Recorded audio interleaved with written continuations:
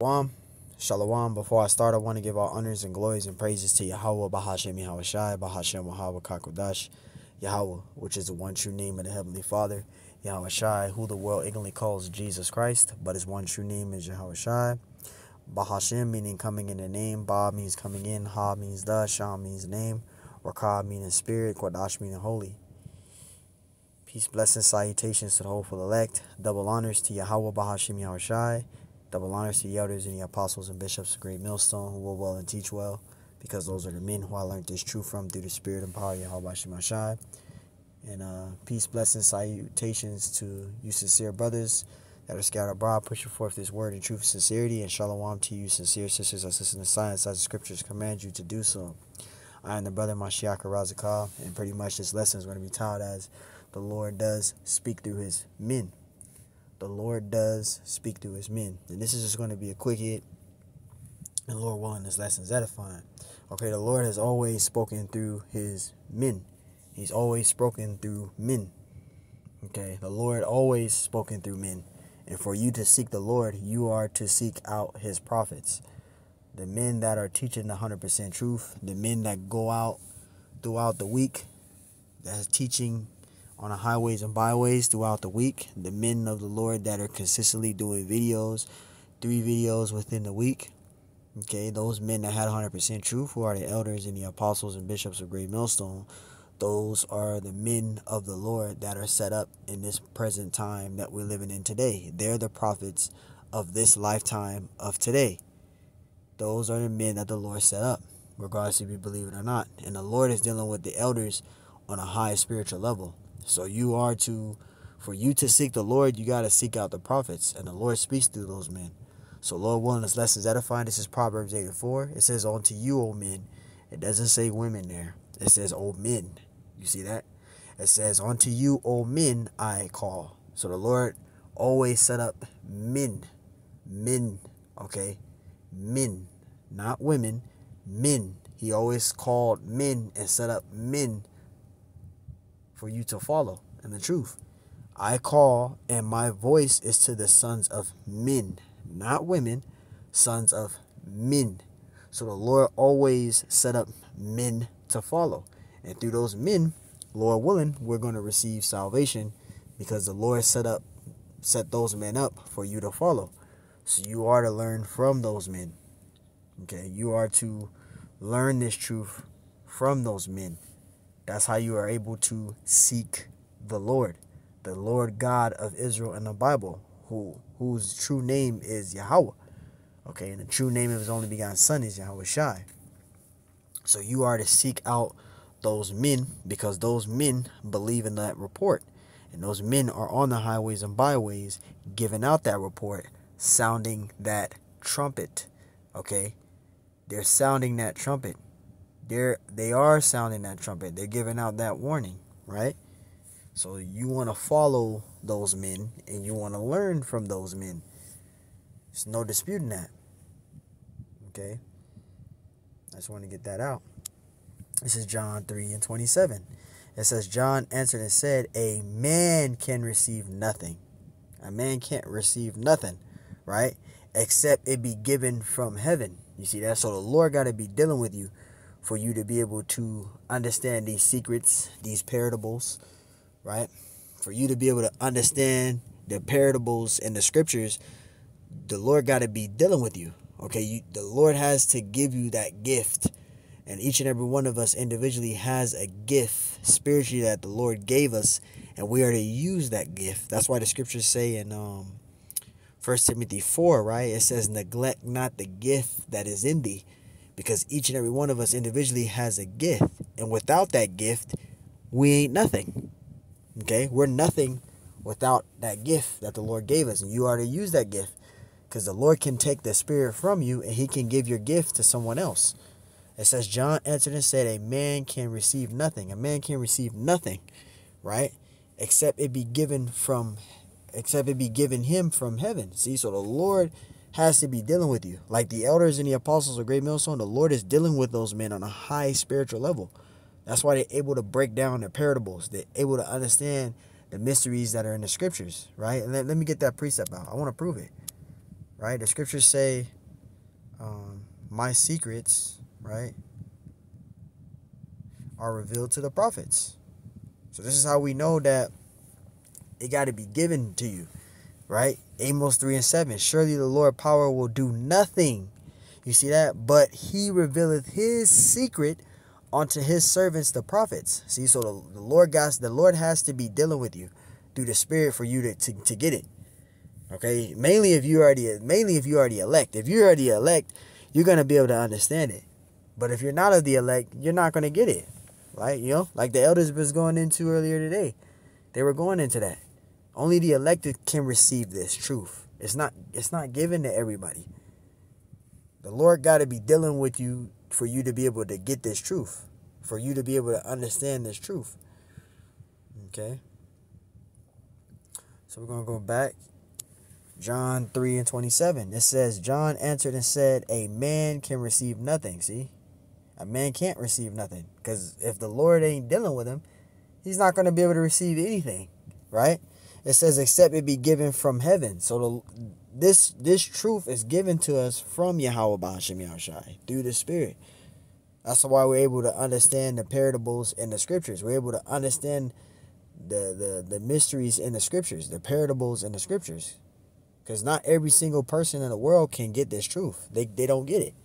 That goes into that Proverbs, is it 5 and 3 on down to 7, right? That the strange woman with the honeycomb, right? You can break it down simple and they won't get it, right? That's in Revelation 14 and 4, right? The 144,000, the elect was able to receive that song, right? But not everybody was able to receive it. Only the elect is able to receive it, right? That goes into Romans 11 and 7, right? Israel have not obtained that which he seeketh for, but the election have obtained it, and the rest were blinded. So not every single person is going to get this truth. And the Lord speaks to his men, but he's not dealing with every single dude. The Lord is only dealing with a specific men. And only specific men is going to have the 100% truth to teach the correct doctrine. And those men are the elders and the apostles of Great Millstone. Enough with the rambling. This is Revelation 19 and 10. It says, and I fell at his feet to worship him. And he said unto me, see thou do it not. I am thy fellow servant, and of thy brethren that have the testimony of Yahushai, worship the Most High. For the testimony of Yahushai is the spirit of prophecy. You see that? The testimony of Yahushai is the spirit of prophecy. That's beautiful. That's beautiful there. Matthew 10 and 20. It says, for it is not ye that speak, but the spirit of your Father which speaketh in you. So it's not the elders and the apostles and bishops of Great Millstone that is speaking. It's the Heavenly Father speaking through those men. And the Lord got to be dealing with you. You know, going to that Revelation 9 and 10 there. The Lord got to be dealing with you. The spirit of prophecy. That's a gift given by Yahweh. Even faith. Faith is a spiritual gift given by the Heavenly Father, Yahweh. Not every single Hebrew Israelite has even the spirit of gift of faith. That's a blessing just within itself, right? Matthew 10 and 20. For it is not ye that speak, but the spirit of your Father which speaketh in you. So it's the Heavenly Father speaking through those men. The Lord is dealing with the elders of Apostles' Great Millstone on a high level. The Lord is speaking through those men. That's not them that's speaking. It's not them that's speaking. It's the Lord speaking through them. Luke 1 and 70. As he spake by the mouth of his holy prophets, you see that? Which have been since the world began. So the Lord always set up men to follow. The Lord always set up prophets, men to follow. Not women, men to follow. People like to use Ruth.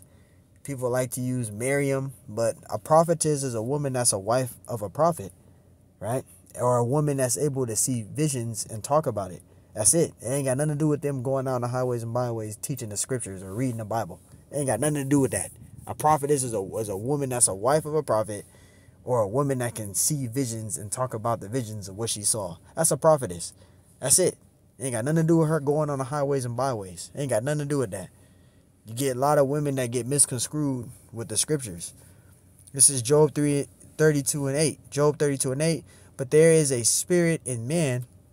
You see that? And the inspiration of the Almighty giveth them understanding. See, so the Lord has to be dealing with you to get that. Like, people think that there's cheat codes to the Bible. They think that they can just get a blue letter. I mean, get a not blue letter. Get a red letter Bible, and they just think they can get a Bible with precepts in it that just link up here, link up there. They can just have a Bible manual where they just get it, and they'll just have a Bible where it can just go into the precepts and you just understand it. No. The Lord got to be dealing with you to understand the parables and the scriptures.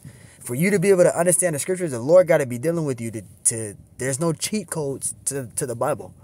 This ain't no video game. You ain't going to get no cheat codes to get the Bible, to understand the Bible, understand the truth.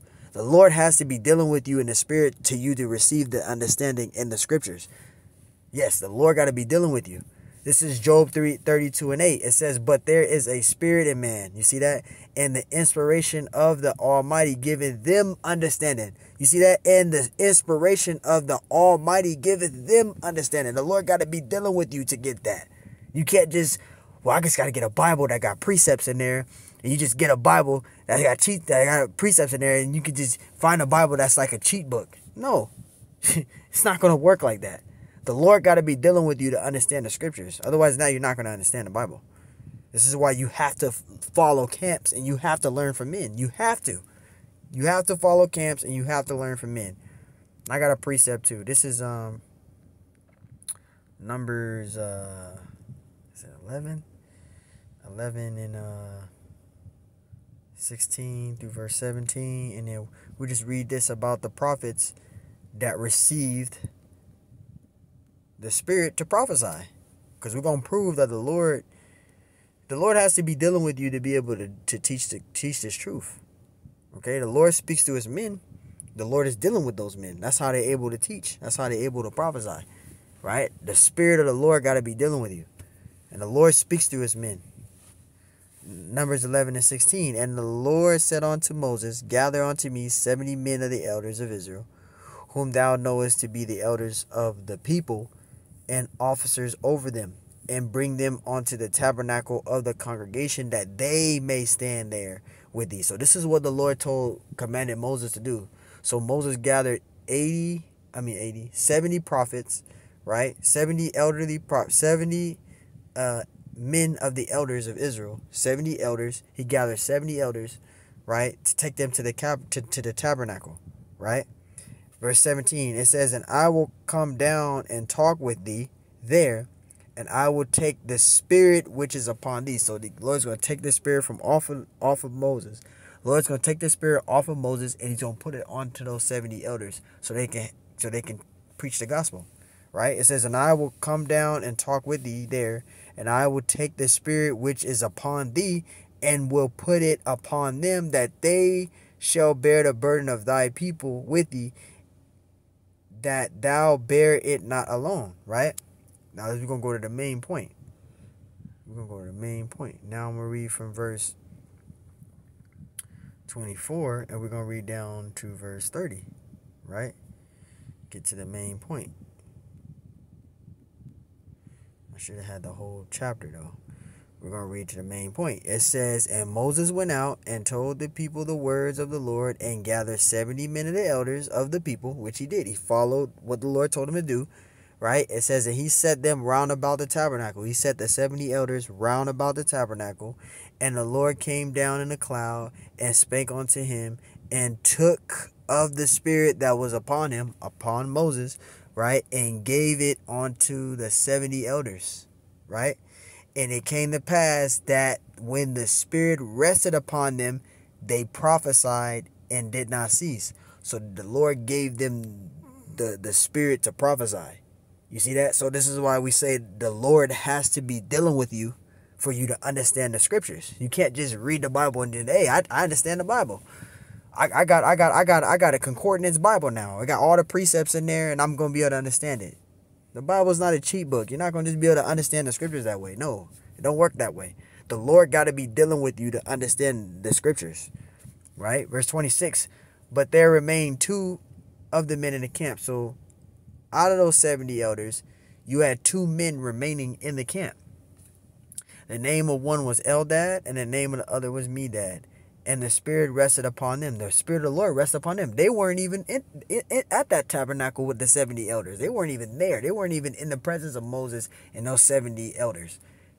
They were resting. They were at the camp. And the Lord put the Spirit on those 2 men that were remaining in the camp to prophesy. Right? And it says, and the Spirit rested upon them, and they were, and they were of them that were written, but not out onto the tabernacle. See, they weren't there. It says, and they prophesied in the camp. The Lord put the Spirit on them, and they prophesied. The Lord put the Spirit on them to prophesy, and they were prophesying. Right? Verse 27, and there ran a young man and told Moses and said, Eldad and Medad do prophesy in the camp. Right? And Joshua, the son of Nun, the servant of Moses, one of his young men, answered and said, my Lord, forbid. It says, for my Lord Moses forbid them. So he was saying, tell them to stop. The Lord didn't tell them to go to the tabernacle. The Lord told you to just gather the 70 elders, and the Spirit just rested on those 70 elders. Where did these guys come from? They just prophesying. The Lord didn't command you to do that to gather them, to tell them to go to the tabernacle. So tell them to stop. They not supposed to do that. But this is what Moses said unto him, right? It says, and Moses said unto him, envious thou for my sake? Would the Most High that all, it says, would the Most High that all the Lord's people were prophets? So he was telling him, he wished that all his people were prophets, but not all the Israelites were prophets. Not all of them were prophets. So he was just telling them, let them prophesy. The Lord must have put the Spirit on them. Let them prophesy, because not all the prophets. Moses wished that all the men of Israel were prophets, but not all of them were prophets. He wished that they were prophets, but not every single Israelite was a prophet. Not all of them were prophets, right? And it says, and that the Lord would put his Spirit upon them. See that? So the Lord put the Spirit on those guys. It says, verse 30, and Moses got him into the camp, he and the 70 elders of Israel. So there you go. The Lord got to be dealing with you to be able to understand the scriptures, to prophesy. The Lord is dealing with you. We're not going out there just teaching because we just feel like doing it. We just want to do it. No, the Lord is putting the Spirit on us to do that. If you a brother that acknowledges the name of Yahweh Shem Yahushai, you learned from the men that the Lord set up, the Lord is dealing with you to go, especially if you're going out there to prophesy, man. You know, and to you brothers out there that's out there prophesying, you know, you teaching the word, you know, that's a blessing. The Lord is putting the Spirit on you to do that. Because, you know, if you not doing those things, you know, you should be worried, you know. Because it takes a lot of guts to go out in the highways and byways and prophesy. That takes a lot of guts. Not every single Israelite can do that. And not any person can do that. The Lord, that's how you know the Lord is dealing with brethren in this truth to have the ability to literally go out on the street corners and prophesy. That takes a lot of guts. And especially for those individuals out there that's been out there by themselves for years. Just out there by themselves without brethren. That takes a lot of guts to do that. Not every single brother in the truth can do that. You know, only certain brothers can do that. To be out there by yourself teaching the gospel, I'm leaving myself out of that. I'm saying brothers in general, besides me, I'm talking about brothers that's out there, that's been out there by themselves for years, teaching the Bible, teaching the scriptures on the street corners by themselves. That takes a lot of guts to do that. Not every single brother can do that. Not any brother in the truth can do that. You know, not anybody in general can do that. I'm talking about just Jakes in general. We know the elders, brothers can do that. But a individual, a brother in the truth can go out there by himself and teach on the street corners. That takes a lot of guts to do that, man. But that's how you know the Lord is dealing with you. The Lord has the Spirit, the courage on you to encourage you with exhortation to go out there and teach. So the Lord set up men to follow. The Lord set up prophets. Right? Let's get another precept. We can keep this going all day, but let me get this out. This is Ezekiel. Let's see what the Lord said unto Ezekiel, right? When Ezekiel was right out there, what did the Lord tell him to do? And this also refers to us. This is Ezekiel. It's like it said 3 and 7, 3 and 17. right? This is Ezekiel 3:17. Son of man, I have made thee a watchman unto Israel. So those watchmen, those are those righteous newscasters, right?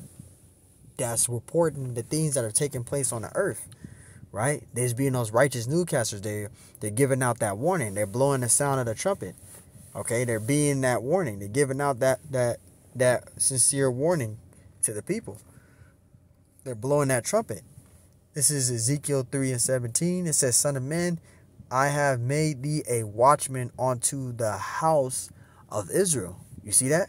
So they're measuring the time diligently. That goes back to 2 Esdras 9:1. Measure the time diligently in itself. And that's what they're doing, right? What's that? Isaiah 58:1. Give my people warning. Not Ezekiel. 2 Esdras 15:1. Right? It says Isaiah 58:1 says, tell my people their transgressions. Right? Lift up thy voice like a trumpet. Right?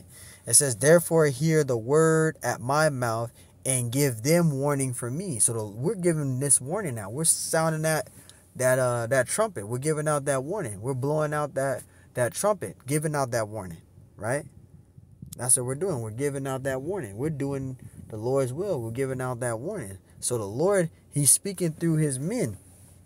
That's how he's getting to the Israelites. He's speaking through his prophets. So for you to be able to seek the Lord, you have to go through the prophets. You have to seek his prophets out. That's the only way you're going to be able to seek the Lord. So wait, Lord willing, this lesson is edifying. I want to give all honors and glories and praises to Yahweh Bashim Ashai Bashim Kakodash. And Lord willing, this lesson is edifying. On to the next one. Shalom.